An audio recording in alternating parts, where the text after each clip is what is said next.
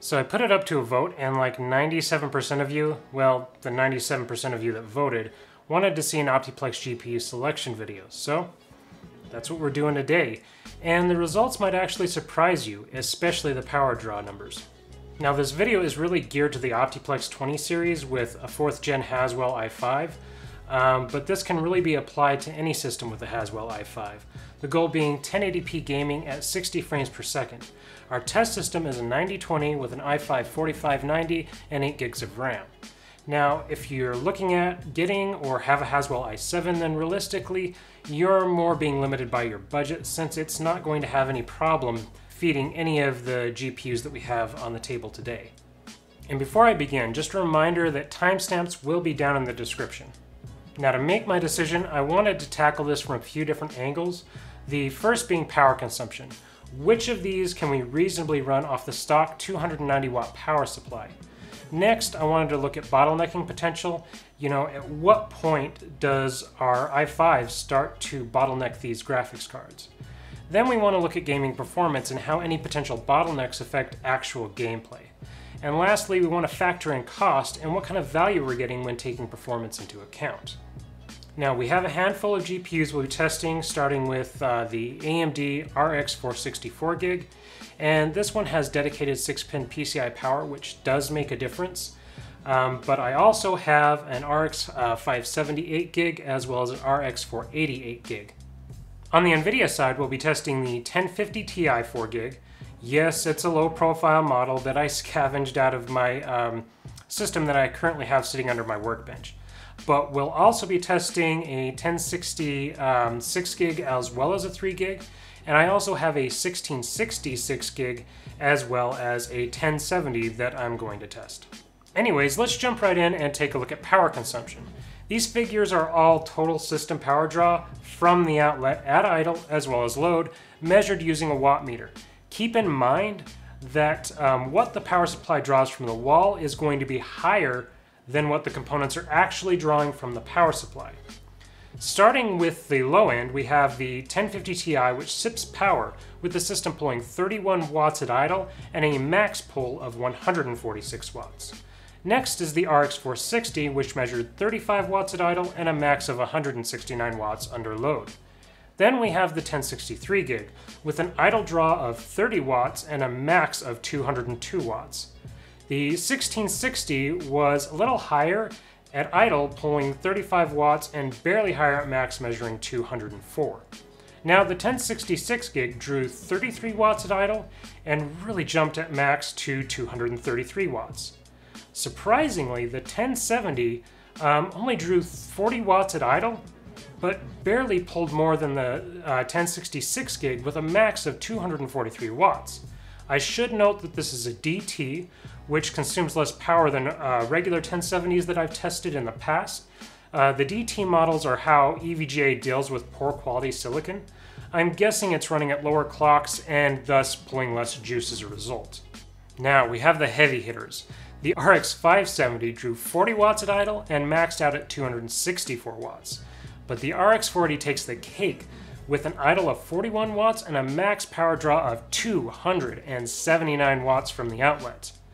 I will note that these were all tested initially on a Corsair CX750M first, just to be safe. After seeing those numbers, I retested on the stock 290 watt unit, and those are the numbers that you're seeing. The figures on the 750 watt were just a bit lower due to the fact that the 250 watt unit I'm testing with doesn't have an 80 plus certification, and the 750 watt is 80 plus bronze. So it is a little bit more efficient. Now you might be wondering how I ran all of these off the stock power supply. Well, I used one of these serial ATA to PCI Express adapters. And I know there are people watching this right now that just lost their crap. But I monitored the temps of this cable, the wires, and I found that they didn't get any hotter than the wires feeding the main ATX and CPU power did. These things are perfectly fine to a point. Moving on, let's look at bottlenecking. This is an often misunderstood subject that so many people have no clue what it really is, and there are some that are suffering from the Dunning-Kruger effect where they think that they do, but they don't. And what people are typically referring to when they say bottleneck in reference to gaming is that the GPU is waiting on the CPU for information, keeping the GPU from being fully utilized. I really want to get into more detail here, but this really needs its own video. Anyways, we're going to look at each GPU separately, and we tested in 4 games. First, I decided on Doom, set to Ultra in OpenGL. Now, yes, Doom is very well optimized and unlikely to show a bottleneck. However, I thought it would be a good example to show of what isn't a bottleneck. Then I tested in Rise of the Tomb Raider, Far Cry 5, and one I figured would be guaranteed to show us a bottleneck, Battlefield 5. All of these on the high preset. Let's start with the RX 460. As I expected, in every game tested, the GPU stayed at 100% utilization, with dips here and there. These are normal and don't indicate a bottleneck. The CPU never maxed out and was typically within the 60 to 70% range. Next, we have the 1050 Ti, and we're seeing more of the same, with the GPU staying at 100% with normal utilization dips. The CPU was expectedly utilized a little more, typically within the 70 to 85% range, but did peak to 100% during the Tomb Raider test. However, there was no correlating GPU utilization drop, and there really is no observed bottleneck with either of these cards. Moving on to the 1063 gig, we can see quite a jump here. In Doom, the GPU utilization really drops, and this is really the trend for the rest of the GPUs tested in Doom, and is also not an indication of a bottleneck. What is happening here is the game engine not really utilizing the GPU fully at this resolution, and how game engines leverage the GPU versus the CPU can vary greatly. Speaking of which, the CPU was also never fully utilized. In Tomb Raider, we see the CPU max out at 100% and a correlating GPU utilization drop. Bottlenecks aren't always easy to differentiate from game engine utilization drops, but this seems to be a CPU to GPU bottleneck, though it's very slight. In Far Cry 5, the CPU managed to max out on this test as well, but there was no correlating GPU drop. I'm not sure I would call this a CPU bottleneck, as the GPU dips happened at the same points with the 1050 Ti and the RX 480, just to a larger degree. In Battlefield 5, I'm actually surprised. We see the CPU maxing out, but the GPU also remains maxed. So we're really towing the line here in Battlefield, and we have a very slight bottleneck in Tomb Raider. However, this is nothing that will ruin your gameplay, which we'll look at in performance. The 1066 gig is really the exact same story as the 3 gig model.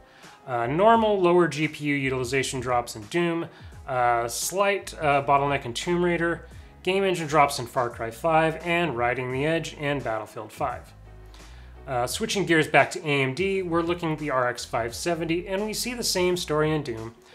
Tomb Raider, we see a similar story, but I feel like we're seeing more of a bottleneck here. In Far Cry 5, I still believe these are normal game engine drops and not a bottleneck. In Battlefield 5, we're seeing the same story as well. The CPU never maxed out, but it came close. However, the GPU managed to stay maxed out for the entire run, with an occasional dip here and there. The RX 480 is a similar story to the 570, no bottleneck in Doom, with performance being almost identical in Tomb Raider. In Far Cry 5, we see a couple of GPU utilization drops that correlate with CPU spikes, which could indicate a potential slight bottleneck. In Battlefield 5, we can see a clear bottleneck, with the CPU maxing out at times with the GPU dipping as low as 89%. Next up is the 1660, which continues the trend with no bottleneck in Doom. However, in the other 3, we're seeing a pretty clear bottleneck at times. In Tomb Raider, the GPU utilization dropped to 83% at one point. In Far Cry 5, it dipped as low as 72%, and in Battlefield 5, it only dipped to 91%, all with 100% CPU utilization. While there is a clear bottleneck here, it's still slight. Last, we have the 1070. We can now finally see the limits of the Haswell i5. Even Doom is starting to feel the heat, with the CPU reaching 96%. In correlation with the performance figures, I believe we're starting to see a bottleneck here in Doom. In Tomb Raider, there is no question, with the CPU staying maxed out the majority of the time and the GPU hitting 100% occasionally. In Far Cry 5, the CPU wasn't hit as hard as Tomb Raider, but we're still seeing a pretty clear bottleneck with the GPU never hitting 100%, with the CPU maxing out at times and sitting mostly in the 90% range. In Battlefield 5, we're seeing the clearest definition of a CPU bottleneck. The CPU stayed maxed out at 100% the entire time, with the GPU peaking occasionally to 95%, but usually down more in the 80% range. Now, let's look at how this all affected gaming performance. Starting with the Heaven scores, to get a baseline, I just did 5 runs and then averaged the score. I'm running at 1080p full screen, 8xAA, extreme tessellation, and extreme quality.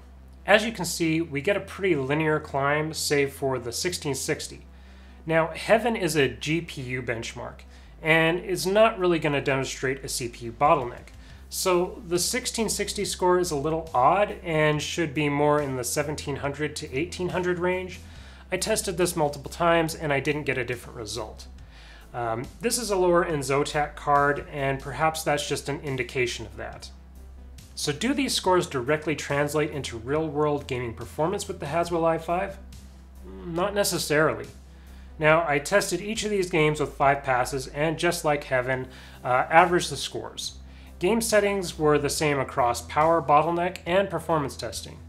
What we're looking for here are average frame rates, but we also want to look at the 1% and 0.1% lows, which can help us identify a bottleneck, as well as if a bottleneck really matters from a gameplay perspective. We don't want to just see higher frame rates. More importantly, we want to see the 1% and 0.1% lows as high as we can while being as close to each other as we can. If those numbers are really low or a large spread between each other, this means we're getting dropped frames, which translates to choppier gameplay. Looking at Doom, we can see most everything looks pretty good here.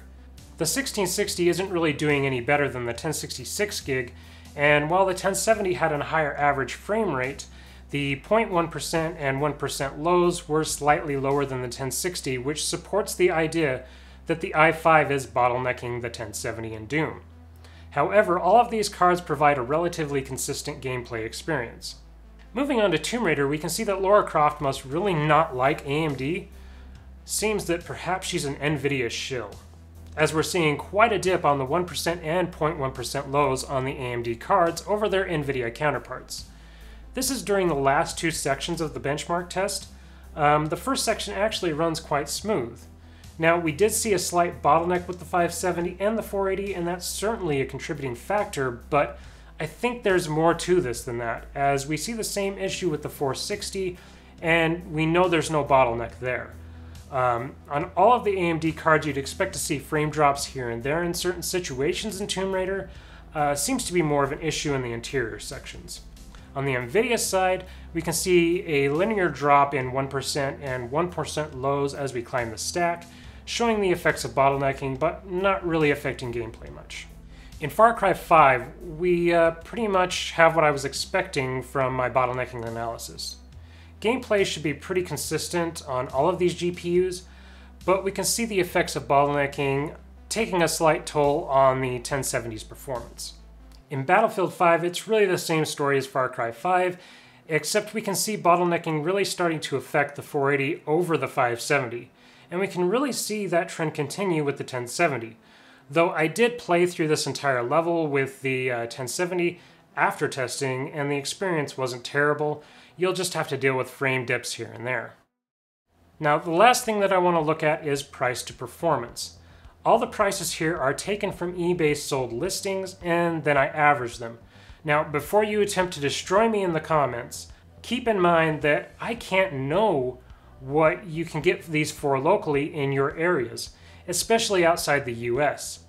Keeping in mind that we only have 4 games that we tested in, do not attempt to compare these numbers to other people's figures. These are just to compare these GPUs for the purposes of this specific video. Now, looking at these numbers, we can get an idea of value, but this should be taken with a grain of salt, and I'll elaborate in my conclusions. One thing I want to talk about here is the 1660. I feel like it's a bit skewed, since my example isn't really performing where I would expect it to. Taking this all into account, the 460 isn't a great choice. Even if you get one at the low end, the cost per frame is still going to be higher than a 1063 gig. And you're probably going to be getting a model that doesn't have a dedicated PCIe power and will perform worse than the one that I tested here. Plus, it's just not a great option for 1080p gaming at 60 frames per second without a lot of compromises in some cases. I would say that this card is really more suited for 900p. The same can be kind of said for the 1050 Ti. While it does make a good entry-level 1080p card, its cost per frame is too high. Even if this were a regular model with a 6-pin PCI power, which is what I used in my calculations, the increase in performance wouldn't beat out the 1063 gig as they're about the same price. The 1063 gig, while it's almost the best in price to performance, only has 3 gigabytes of VRAM, which will be an issue in some games. I really don't recommend going under 4 gigs, as these days in modern titles it can become an issue. And even though it's a little bit more expensive, I feel like the 6 gigabyte model is worth it for the added cost. The 1660 is an anomaly. Like I said, I feel like it should be performing better. A better performing model at $200 would have better priced performance, but it would also be bottlenecked more than the model I had, giving you a worse gaming experience compared to the 1060s. The RX 570 is a great value when you consider performance.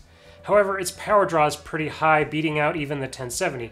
Granted, like I said, it's a DT, but this still gives me pause to recommend it, as it's on the limit of what I would suggest, as the components are probably pulling more around 240 watts, but that's still not really much of a buffer zone on the stock power supply. That means that the 480 is a no-go due to power draw alone, and I feel that the lowest cost per frame of the group really is irrelevant due to that fact. Besides, it's not really performing much better than the 570 anyways. Lastly, the 1070 is an easy decision.